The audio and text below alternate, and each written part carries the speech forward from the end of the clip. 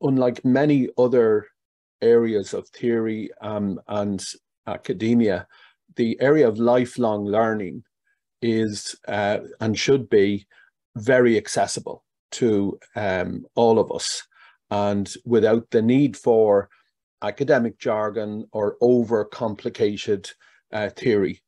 Theory, in my mind, is only as good as its ability to make sense to all of us and for it to be useful.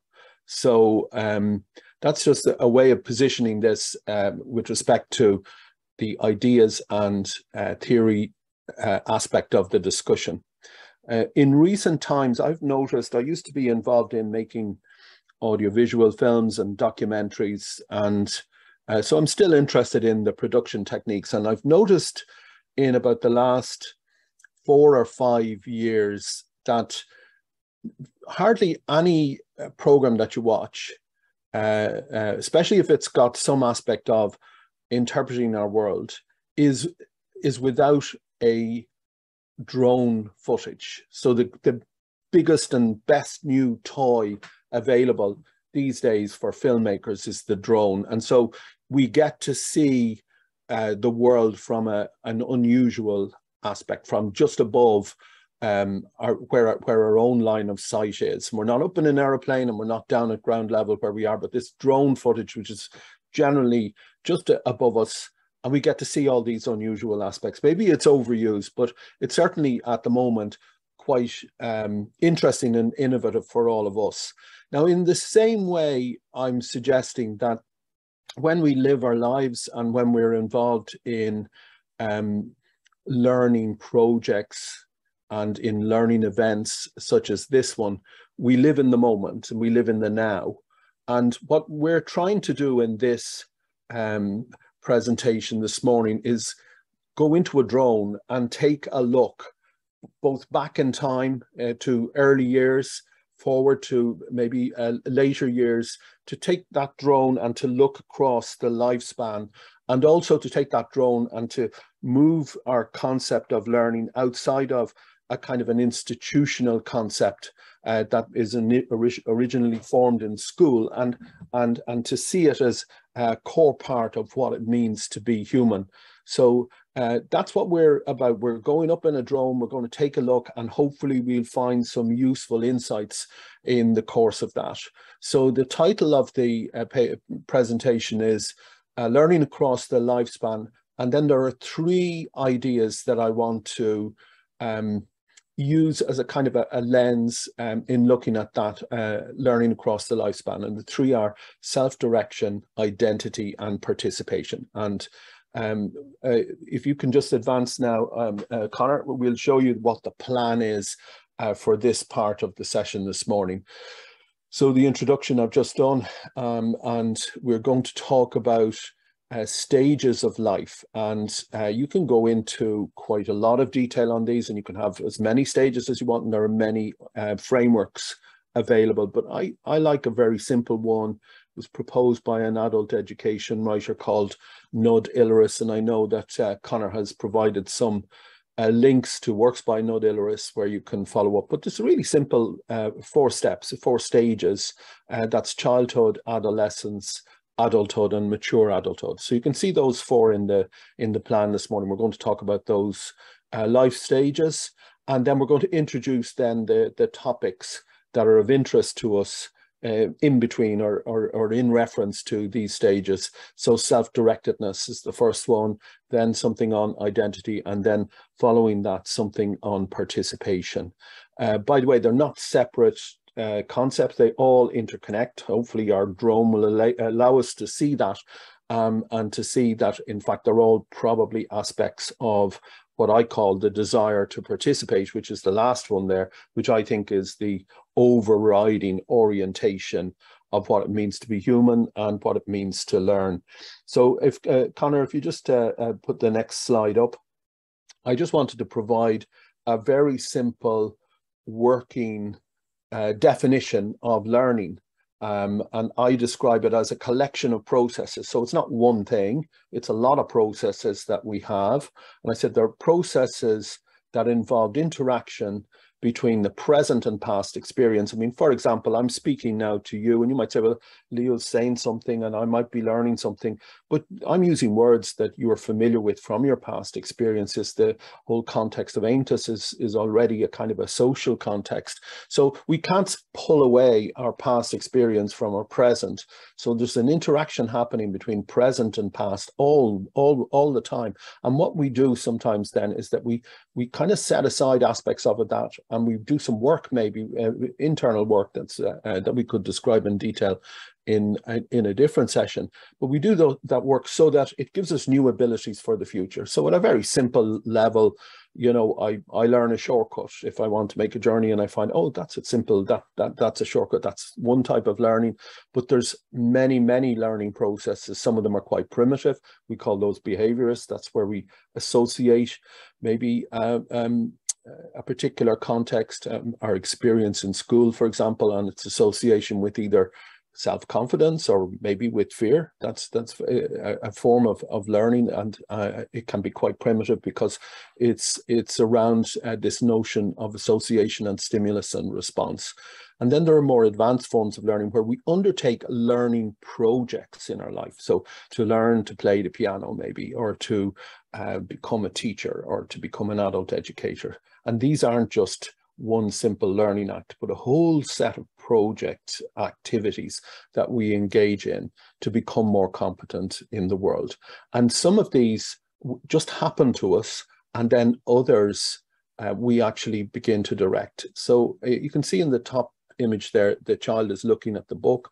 Child is engaged. It's probably been driven by its own curiosity at this point, whereas maybe the person I'm suggesting in the other image, it looks to me like she's teaching, has been pursuing a career change to become a teacher, maybe from a different career in earlier in their life. So these are projects that we engage with, but they're driven in different ways. So a curiosity-driven one from the child, whereas you can see that the adult is more self-directed. But the common aspect of this is that we're learning throughout our lives, that it never really stops. And when we say lifelong learning, we mean lifelong learning. That's as simple as that. And I know there are other sometimes institutions or agencies that try to define lifelong learning in more narrow focused ways. I think it really is what it says on the tin. It's learning from the beginning to the end of life. If we take the next slide, I just present in a kind of a graphical way what we might say would be a typical set of orientations throughout our lifespan. So if looking at this from left to right, we see in childhood that the orientation of the child is in the home and possibly in the school. Probably there's a circle of friends and a relatively limited life view. And then in adolescence, I'm suggesting, and again, not everybody follows this. This isn't, you know, necessarily the pattern for everyone, but it is indicative of a typical progression in a person's life. They might have interests in college. It could be further education college. They could be doing an apprenticeship. They could be engaged in a trade. So I mean it in its very broad sense.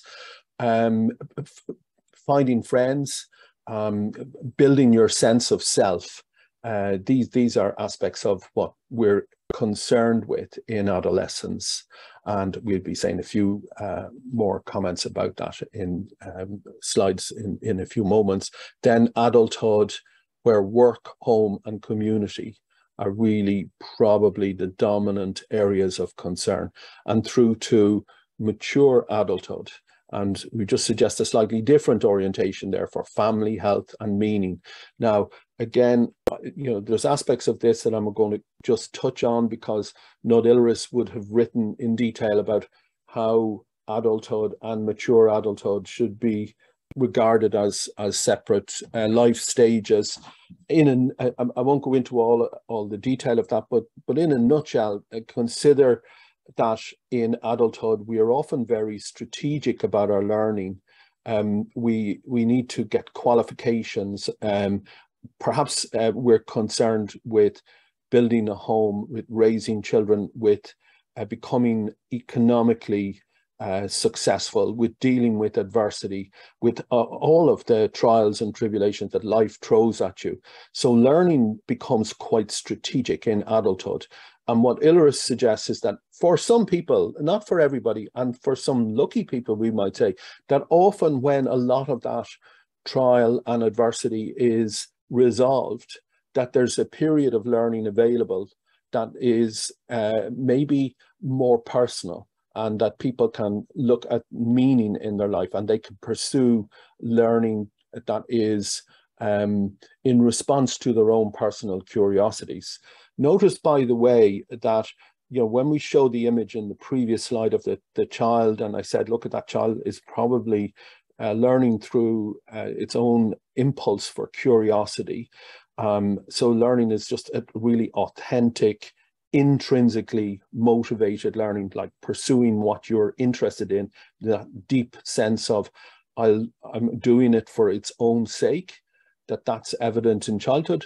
But amazingly, also it sometimes re-emerges in mature adulthood, when we don't have to be strategic about our learning, and I don't have to pass the driving test or something like that, which I might feel is something I need to do rather than I find intrinsically interested in.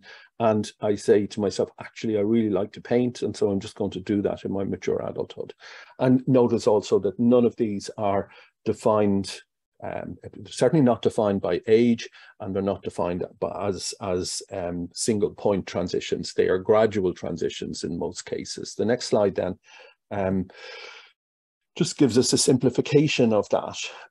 If you advance that, Conor, we have it here as child, adolescent, adult, mature adult. And that's the lifelong learning progression. And we're just going to advance to the next slide, where I just want to introduce these three important ideas around lifelong learning. And they're relatively straightforward on the surface, but like anything else, there's many layers in there that you can actually begin to unpick. And the first that I'll talk about will be self-directedness. And when we do the slides about the childhood, I'll introduce that idea, then identity, and then participation. So rather than seeing these as three separate ideas or concepts, I try to see that, for example, participation embraces self-directedness and the building of identity, and identity embraces both the others as well. So they are very interconnected, but from our own thinking, it's very useful sometimes to be able to separate those. In the next slide, I just wanted to introduce some of the aspects of learning in childhood. And this collection of pictures probably captures as many aspects as you'd want to kind of, convey. We can see that there's something very amazing happens when we grow up. It could be the subject of an entire course or even a whole life of research and scholarship, and many people do study that. What is the most amazing thing is that, from newborn and even preborn up to somebody who's standing in front of you having a conversation with you as an autonomous adult, active and successful in the world, what has happened in the years in between to bring that about, and what are the processes that have allowed that to happen? And certainly the most significant naming of those processes is that we describe those as learning processes. And you can see some of the characteristics of learning processes in childhood. We see on the upper left-hand side, as I see it anyway, the imitation. We also see kind of important role of parents or more knowledgeable adults. We see literacy, the emergence of writing skills. We see absolute curiosity, finding yourself, building your own kinesthetic, that's your abilities to move and manipulate objects, early reading, friends, being emergence of understanding that people work together and collaborate. And then down at the bottom left-hand side, the emergence of conceptual thinking, thinking around ideas, and the shift from what we see the very young child there with the toy through to this abstract form of thinking that's represented in the shapes in the image. Next slide. Just kind of characterizes aspects of learning as we know it in childhood. It's an amazing process. I'm not going into it in detail today because we're focusing on adult learning. One of the most important aspects of it is the emergence of thinking and speech. And thinking and speech are social learning processes. So one of the big things we learn as human beings is to be together with other human beings. When we then think about the notion in adulthood of participation, you can see that it connects right back to our childhood, that we do not like being left out. We like to be with others. We like to collaborate. We engage in collective, collaborative activities. Why? Because that is the way in which human beings have built their success through many generations of what we'll call cultural reproduction. And so it's part of being human is to connect with others and to work and collaborate with others. But there is another aspect of childhood that's associated with learning, and that's schooling. And in the next slide, I just emphasize that children's learning is guided and directed by others. And it's amazing how children accept this. So you can actually go to any primary school that's operating as we speak and walk in there, and the teacher is delivering a topic that has been determined by the teacher, maybe centrally by curriculum, but the children aren't saying, you know, I'm not interested in this topic today. They don't have that control over learning. It is guided by others.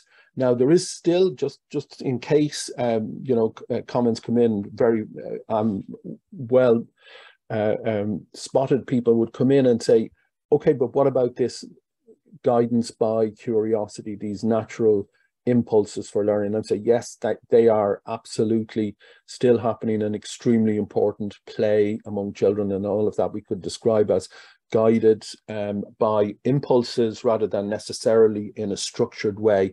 But it's still the case that there isn't that autonomy with the child, that the child can't sit back and say, I will learn how to socialize better. I will learn specifically a particular skill.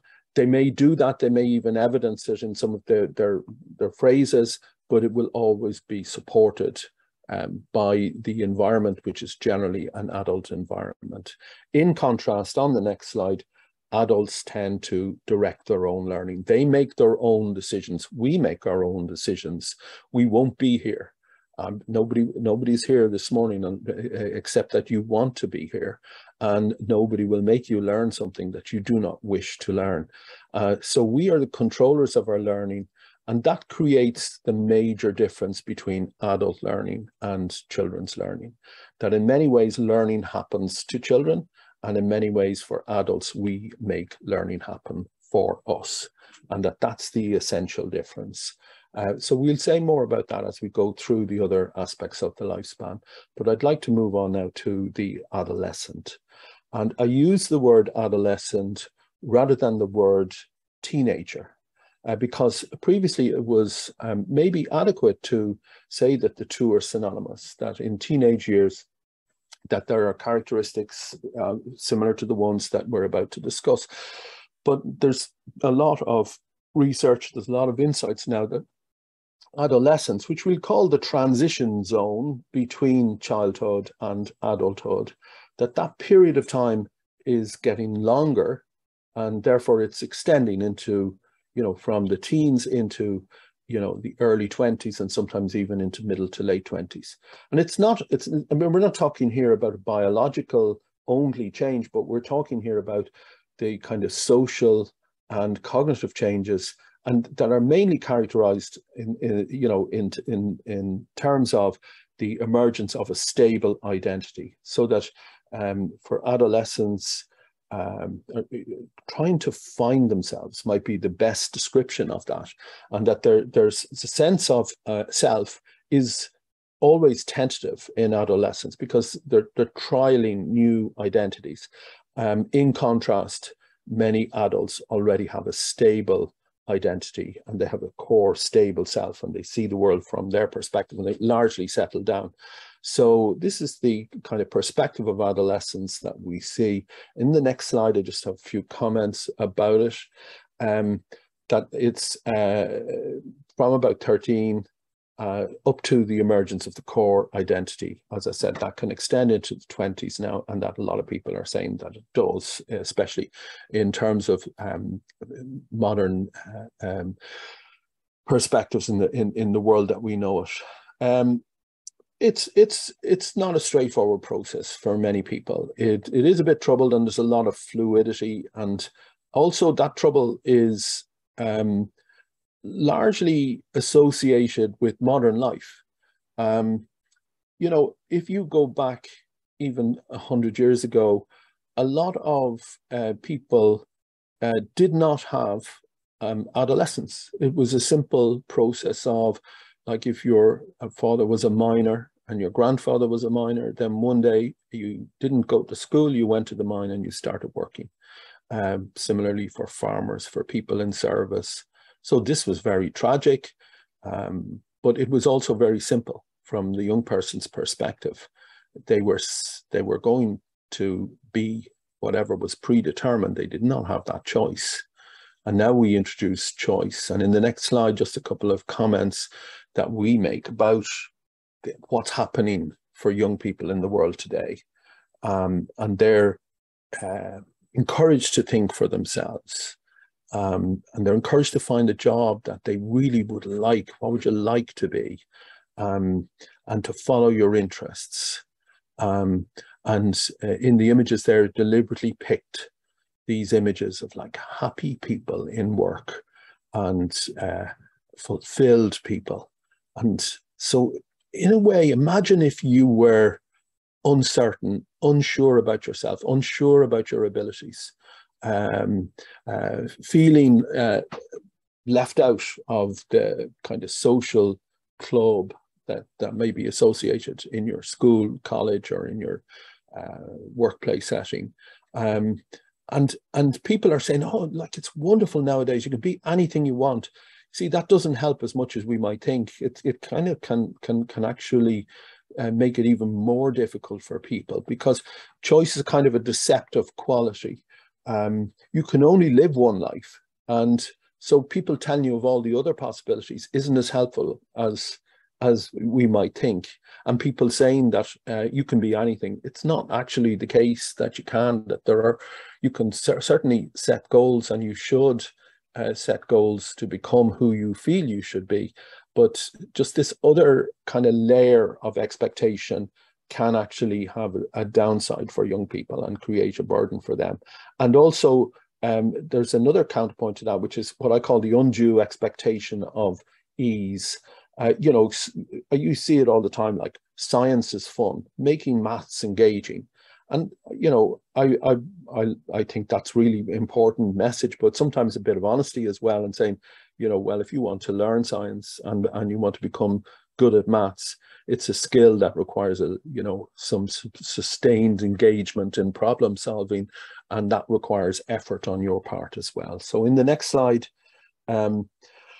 just the other aspect of adolescence is, of course, the development of your identity and the tentativeness of identity, or even the expression of identity. And that can be prioritizing peer relationships, partner finding, a term that I like. It evolves literally from, you know, the attention span issue, you know, channel hopping and fluidity. So it can be that, like, you know, people are incapable of even watching a few minutes of maybe a program on television without flicking around from channel to channel. But that's not just expressed in that behavior, but that there's other, you know, moving from different expectations of what you'd like to do, and constantly trying new things and then abandoning them, and then trying something else and then abandoning them and then trying something else again. Now, we problematize that.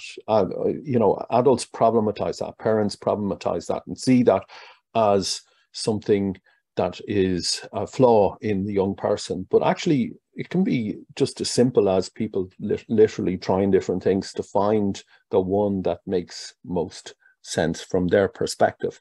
So that channel hopping is characteristic, and it's a very important one. We need, as educators, to be able to deal with that. Expectations of ease, as I say, and there's a kind of another side of it, which is the last one there, called strange situations. And that is that, like, you're moving maybe from a home or a comfortable setting, a supportive environment. Often you find, that young people moving from the home setting maybe to the city, and they find themselves having to make new friends and having to deal with the practicalities of life, and that creates all the challenges associated with strange situations. So these are the characteristics. Just a few words now in the next slide on what we mean by identity. And I have it here as the experience. I'm using Erik Erikson's definition here. So we just take a look at it and maybe just consider it for a moment. The experience of being the same in different situations and contexts. So my identity.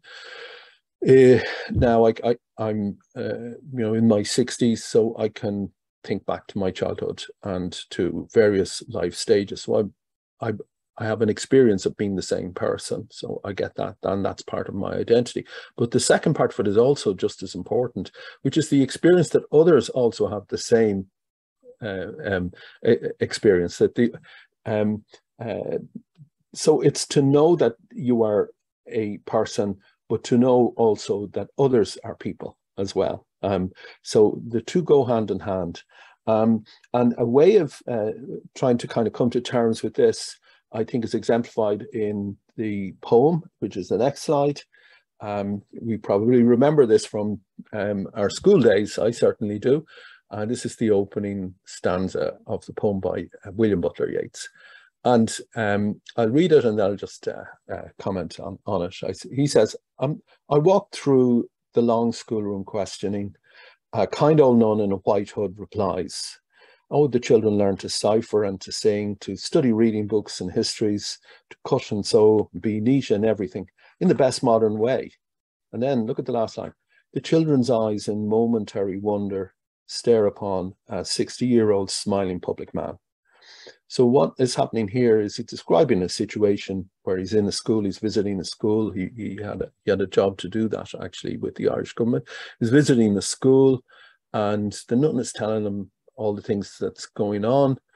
And he is thinking to himself, I wonder what I look like from the perspective of the children. And he says, what I look like is a smiling 60-year-old public man. He goes on in the poem then to say, but I'm really much deeper than that, and there's lots of stuff happening elsewhere in the poem. But what he is doing there is he's given us the insight into the mechanism whereby we frame our identity. Because if I think about myself and I say, well, look, I have a concept of myself, that's my identity, it's a self-concept. How can I construct that? Because the minute I think about myself, well, I'm the one doing the thinking. You can see the circular aspect of it. So we can't directly construct our identity. We use a mechanism by saying, I see myself as I think others see me. So we construct our identity by how we think others see us. So that's very important then when you talk about maybe people in social context, like when maybe a person goes back to education and they find themselves in a classroom. And, the most common scenario we find it when we ask somebody, how are you getting on? They say, oh, I'm not sure. I was really worried, and everyone else seems to be doing very well and I'm falling behind. And then you ask someone else and they say, oh yeah, I'm not sure. Everyone else seems to be doing well and I'm falling behind. And everyone is thinking not directly about themselves, but about how they're perceived by the other people in the room. and you know, even sharing the insight and saying, actually, that's the mechanism of self-identity. Don't worry too much, in the sense of it's how you think you are being regarded, and also everybody else has that imposter syndrome, and you know, a lot of reassurance to adults that they can actually be quite successful. So we might touch again on it, and you might have questions about that later on, but I want to keep moving from time perspective. I want to just deal with the adulthood now, when a core stable self has emerged. And just in the next slide, I just have put down here a few of the ideas from Malcolm Knowles. He was writing in the 40s and 50s in the United States about, he called it andragogy and you know, adult learning, the neglected species, but very much the ideas he put forward are still very relevant, and they're very helpful to us as adult educators. So the first, he says, self-concept. As a person matures, self-concept moves from one of being dependent personality towards being a self-directed human being. We've already seen that from the children to the adulthood, you begin to take control of your self-directed. That's very important. Experience, the next one. As a person matures, he or she accumulates a growing reservoir of experience that becomes an increasing resource for learning. So life experience is just so valuable in learning contexts. And when people are with you in any kind of learning situation, I think it's really important to draw on their own life experience, and it's amazing how that can be done. And even in this seminar this morning, we're hoping in the group work that we can draw on your experience in order to be able to gain some collective insights in this process. Readiness to learn. As a person matures, readiness to learn becomes oriented to the tasks of social roles. So, you know, as I said, often a person decides they want to trade because they want to maybe a particular accreditation because they needed to get the job, and they need the job to pay the rent or the mortgage, and so they have a use for learning, and they're only going to learn what they deem to be useful and what they can see how it works.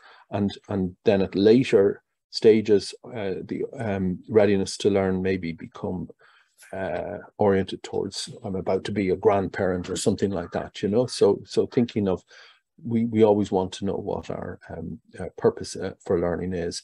And as a person matures, in number 4 there, we tend to become quite focused in what we're doing. Now, that again, that can be deceptive, because you might say, well, does that mean that we are not prepared to put work in? You see, we have to see the value of it. The example I'll give you is a kind of an academic one, forgive me for that, but I know that you would see it similarly applied in many different adult learning contexts. So for example, in teaching people to become researchers in education, you need to introduce research methods, and some research methods are really interesting, such as interviewing and qualitative methods, but some research methods involve working with statistics and mathematics, and working with statistics and mathematics for some people is a learning challenge. So you have to make that connection to say, you need to understand statistics because there's good concepts that can emerge from complex surveys with you know, multiple responses. Statistics help us understand that.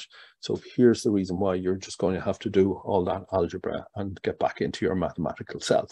And so then when people know why, they're more prepared to do it. And in number 5 there, the motivation to learn moves internal, and that again probably becomes more relevant in the mature adult.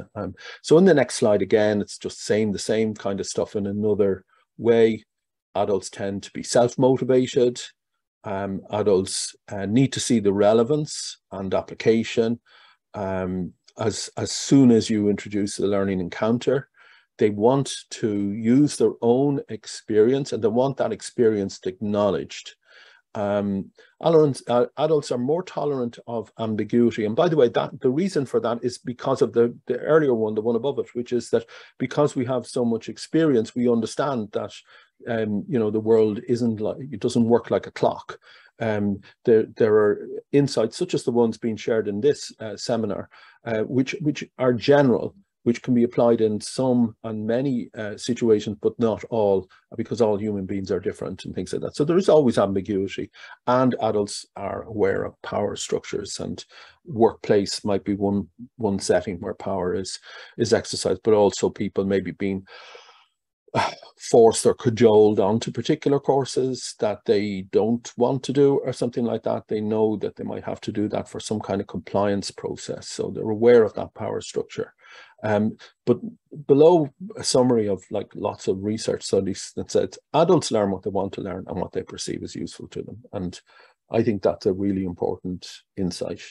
The mature adults then, probably the last group, is just this idea that for some, they can move on to learn for the purposes of meaning and participation. And in the next slide, I just wanted to just recap again. We have child learning for development, adolescent learning for transition, adult learning for progression, and mature adult learning for participation. Next slide. So this notion of being left out, we never want to be left out, and we need to participate.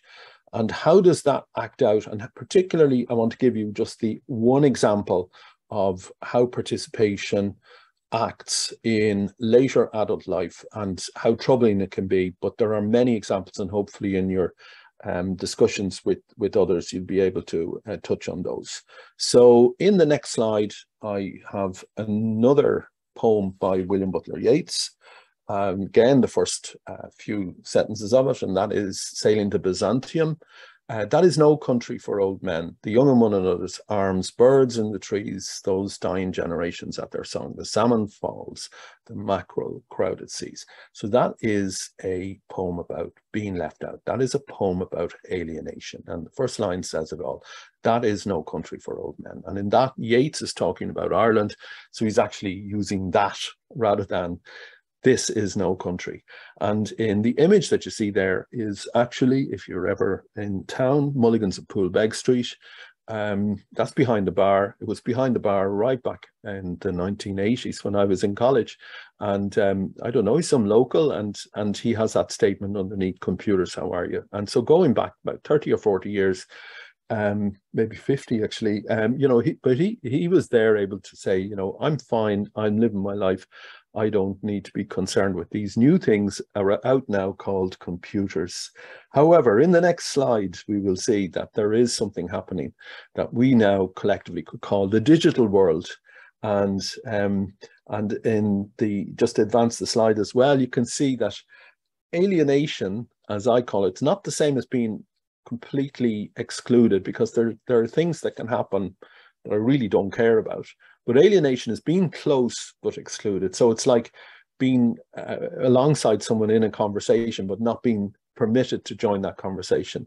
And some social practices alienate those who lack basic literacy. And we see this in digital skills. And these practices are not actually trivial. They're important because they deal with finance, travel, and family connection. So this digital world is a kind of a world where people are excluded from participating. And in order to address that, they need to learn that participation. And that's a big learning challenge. So just in the last slide there, you'll see learning changes through life, a little summary. Children want to capture the world. Young people want to construct their own identities. Adults pursue their life goals, and mature adults seek richness and harmony. All of them want to participate. And just moving to the final slide, thank you very much, and appreciate your attention.